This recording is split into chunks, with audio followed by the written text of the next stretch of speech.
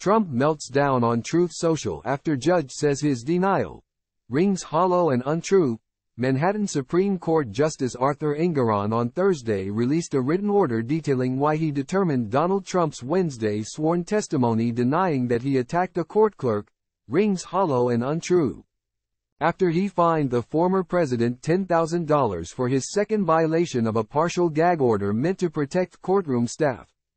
The former president had claimed on the witness stand that he had been referring to his former lawyer and fixer Michael Cohen as the partisan, sitting alongside Engoron when he spoke to reporters outside the courtroom on Wednesday. But the judge was unconvinced, deeming that excuse not credible. Witnesses do not sit alongside the judge. They sit in the witness box, separated from the judge by a low wooden barrier, Engoron wrote in the order, obtained by the messenger. Further, Donald Trump's past public statements demonstrate him referring to Michael Cohen directly by his name, or by a derogatory name, but in all circumstances, he is unambiguous in making it known he is referring to Michael Cohen. He added, using imprecise language as an excuse to create plausible ambiguity about whether defendant violated this court's unequivocal gag order is not a defense. The subject of Donald Trump's public statement to the press was unmistakably clear. Chris Kise, an attorney for the former president, began Thursday's proceeding by challenging Engoron's order, insisting that Trump was deeming Cohen the partisan, and not the clerk, the Messenger's Adam Klasfeld reported. Time equals 400 Ms. greater than Kise further argued that, even if Trump were referring to the clerk Wednesday, he is entitled to comment on her as barring him from doing so violates the First Amendment. He also mentioned that Trump observed the clerk taking notes on the defense's arguments. Everyone can observe the law secretary on the bench, Kise said, adding, there's no attempt to shield that public fact. The Attorney General's counsel also came to the order's defense, noting that the First Amendment has limits and that the Washington, D.C. judge presiding over Trump's federal election subversion case also instated a gag order, which was paused after Trump appealed it. Time equals 400 Ms. greater than, it's not naming anyone. It's not a post on the website.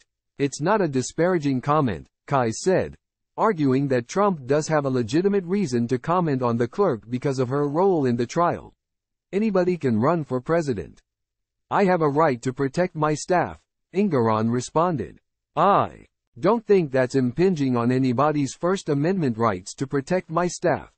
The judge defended his seeking the clerk's active input in the proceedings as certainly within my purview and discretion, before asserting that he does not consider this trial political at all. Later in the proceeding, Engoron affirmed his sanction order after reviewing Trump's remarks to the press, responding to Kise's argument that Trump spoke about Cohen right after referring to the partisan by saying, there was a brief but clear transition before that comment.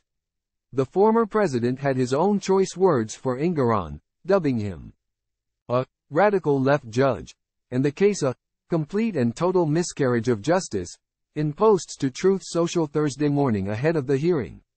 The radical left judge who should not be handling the fake and fully discredited case brought against me by the New York State AG.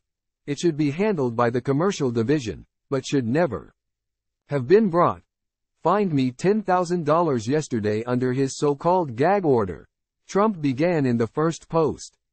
He is a judge that found me guilty before the trial even started, and long before he had the real facts, like Michael Cohen collapsing and choking yesterday under cross-examination, and completely admitting that I did nothing wrong. He committed massive perjury, at a level seldom seen. On the stand before, it was like watching the end of the best Petty Mason episode, where the defendant breaks down and cries, yes, I did it, I did it, I did it. This case should be ended now, but this judge and his boss, Letitia Peekaboo James, will never let that happen, he continued. He even refuses to accept our big win in the appeals court. It is a disgrace to the legal system in the state of New York. This is a rigged case. Want a daily wrap-up of all the news and commentary Salon has to offer? Subscribe to our morning newsletter. Crash course. The former president continued to attack the judge and, later, the Attorney General in his second post, accusing Engoron of going crazy in his hatred of Trump. The judge in the New York State AG case refuses to accept the overturning of his decisions by the appeals court.